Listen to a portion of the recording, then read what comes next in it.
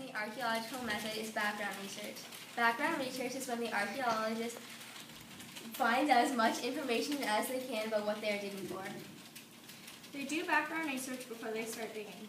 This is because the archaeologist needs to know where to dig and what they are digging for. This step is very important because without it, you probably wouldn't find what you're digging for. The excavation process is the second step in the archaeological method. In this step, the actual digging takes place. In order to dig, a permit is required. Safety is very important in this step.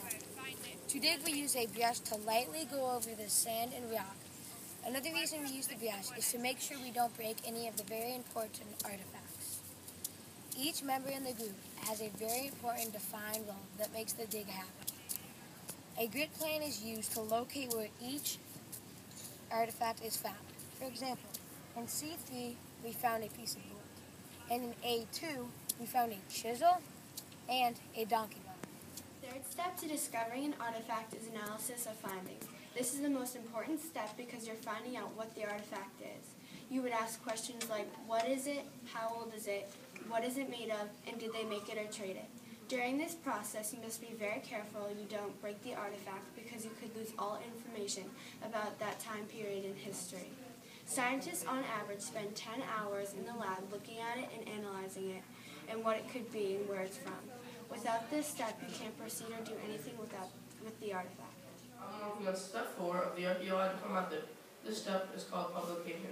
I'm getting the word out there, letting the industry reporters at CNN and on the artifacts we have found. The Egyptian caravans and ancient trading routes between Egypt and other African countries around it have not just disappeared. There are still remains of them in the Nile Valley and Nubia. Thank you. Bye. Hi, I'm Danny, and today I will be explaining the final step in the archaeological method, preservation. Now, I know it seems like a very unimportant step that really doesn't seem necessary, but what happens if you find an artifact, analyze it, and then leave it at the back of a room unprotected? Well, there are some things you can do to prevent this. Wrapping or freezing can be some great ways to prevent any material or tissue from getting decayed. Just as doing something as simple as wrapping an artifact up or putting it in a climate-controlled area could be the difference between a huge step forward in history or a big step back. It's your choice.